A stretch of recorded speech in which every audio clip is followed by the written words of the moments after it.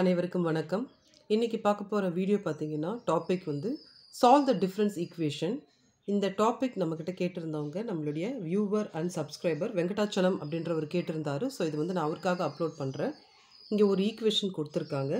இப்போ என்ன செய்யலாம் அப்படின்னு பார்த்தீங்கன்னா, ஸோ இங்கே வந்து ஸ்கொயர் 2 இருக்குது இல்லைங்களா, அதனால் வந்து இதை ஸ்கொயர் ஒய்எக்ஸ் அப்படின்னு நம்ம எழுதிக்கலாம்.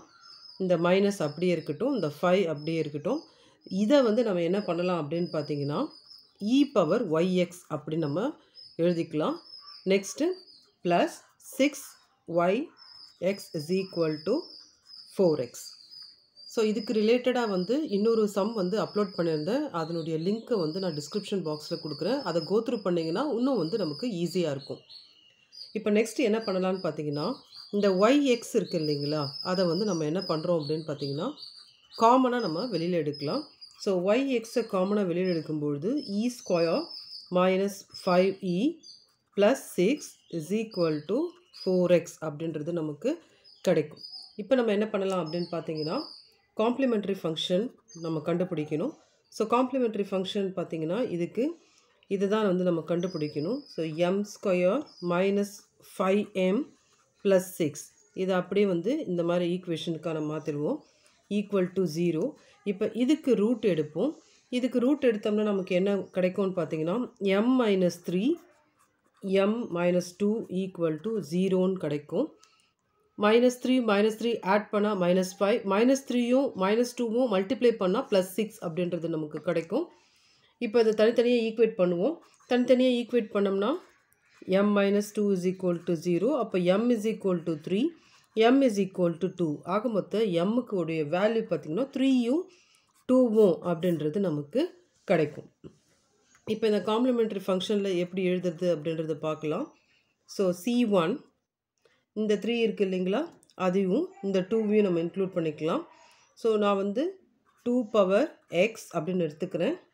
ப்ளஸ் C2 இந்த 3 பவர் எக்ஸ் அப்படின்னு நம்ம எடுத்துக்கலாம். இதுதான் வந்து நமக்கு complimentary function.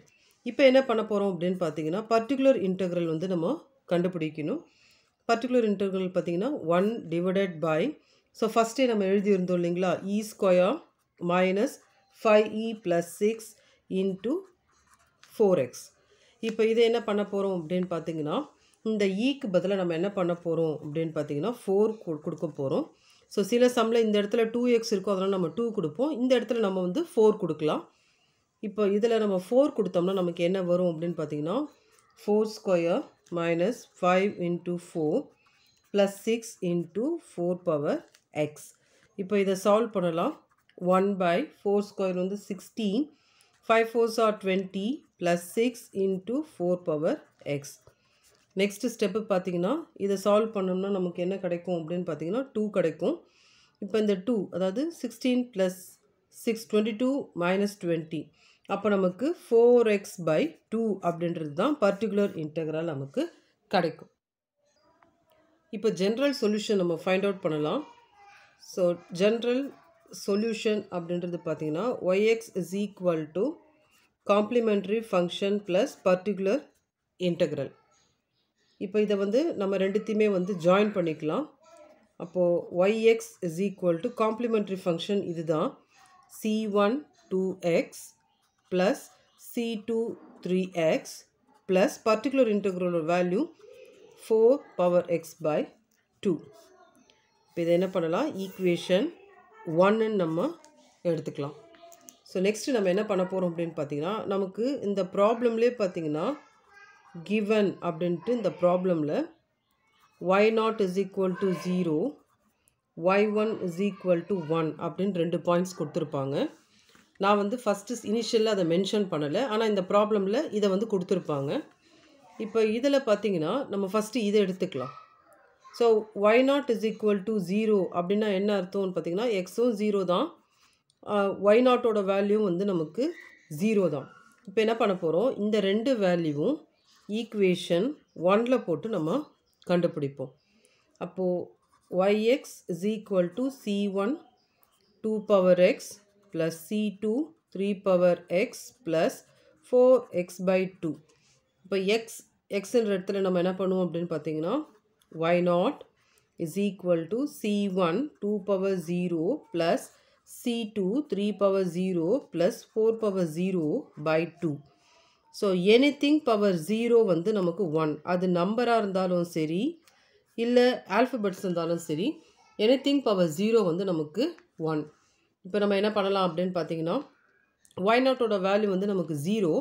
0 is equal to இதுவும் 1 ஆகிடும், இதுவும் 1 ஆகிடும், இதுவும் 1 ஆகிடும்.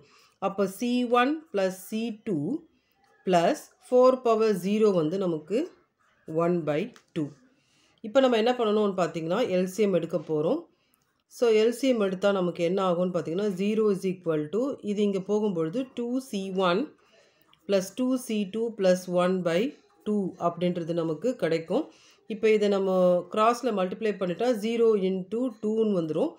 அப்போ 2c1 plus 2c2 plus 1 இந்த 0 தான்.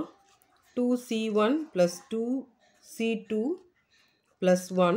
ஸோ அடுத்த step 2c1 plus 2c2 equal to -1 அப்படின்றது நமக்கு கிடைக்கும்.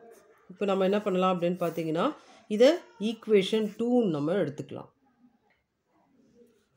அப்போ நமக்கு y1ஓட வேல்யூ 1 தான், xோட வேல்யூ நமக்கு 1 தான். இது நம்ம யூஸ் பண்ண போகிறோம். yx is equal to c1 2 power x plus c2 3 power x plus 4 power x by 2. இப்போ நம்ம 1 யூஸ் பண்ணலாம். y1 c1 2 power 1 plus c2 3 power 1 plus 4 power 1 by 2. So y1 ஓட வேல்யூ வந்து நமக்கு 1 ப்ராப்ளம்லேயே கொடுத்துருக்குறது. இப்போ இதை பண்ணலாம். 2c1 plus 3c2 இதை நம்ம டிவைட் பண்ணிட்டோம்னா 2 ஆகிடும்.